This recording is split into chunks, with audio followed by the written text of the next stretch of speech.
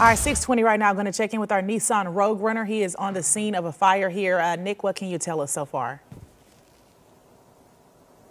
Yeah, this is a two-story brick residential building. Now, this building had caught fire originally around midnight last night. I was here for that, and I guess the fire has reignited. Now, the fire crew's here. They're still spraying water down on it. Let me show you that here. Spraying water down into the center of the building. One of the walls here, the walls on the east side of the building, have collapsed now on this building. Now, it's an unoccupied building and there was no one in there earlier. It just seems that the fire has reignited, and they're just working here to make sure that it's completely out, that it doesn't start back up again. Now, I'm working to find out more information about this fire, and when I do, I'll let you know. In the Nissan Rogue Runner, Nick Lopez, back to you in the studio.